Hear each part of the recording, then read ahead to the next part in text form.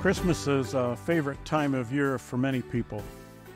Shopping for loved ones, even for those people that don't like shopping. Christmas shopping can be fun. Giving and receiving gifts. There are the Christmas parties with cookies and punch, Christmas decorations and special music.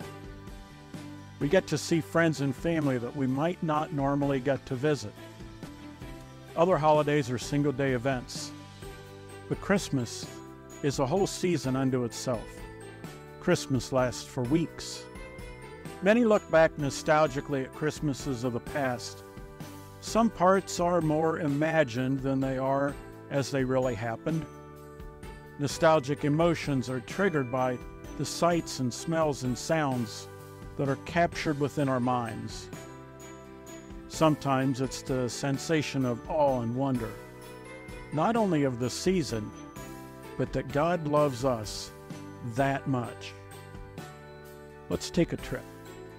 Let's explore this Advent season using our senses. Remember the taste of Christmas, hot chocolate, Christmas cookies.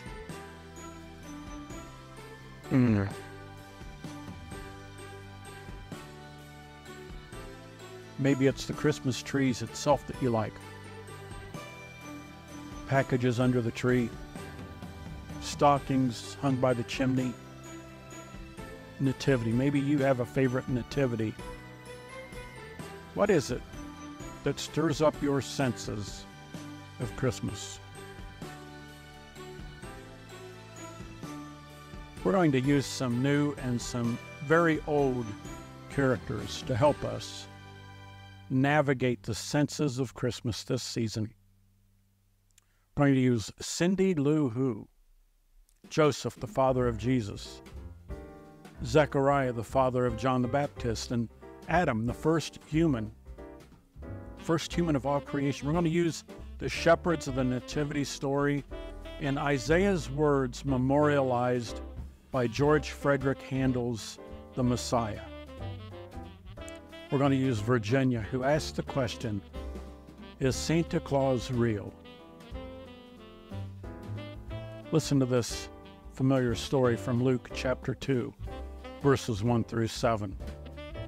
In those days, Caesar Augustus issued a decree that a census should be taken of the entire Roman world. This was the first census that took place while Quirinius was governor of Syria. And everyone went to his own town to register. So Joseph also went up from the town of Nazareth in Galilee to Judea, to Bethlehem, the town of David, because he belonged to the house and line of David. He went there to register with Mary, who was pledged to be married to him and was expecting a child. While they were there, the time came for the baby to be born, and she gave birth to her firstborn, a son. She wrapped him in swaddling cloths and placed him in a manger because there was no room for them in the inn. Have you ever wondered about that first Christmas night?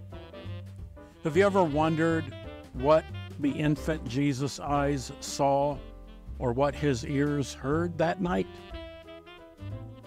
Did he recognize particular angel voices as they sang of his birth? Let's open this gift of Christmas using our senses to experience the wonder and awesomeness of God's love for us. Let's use our senses nostalgically. Join us.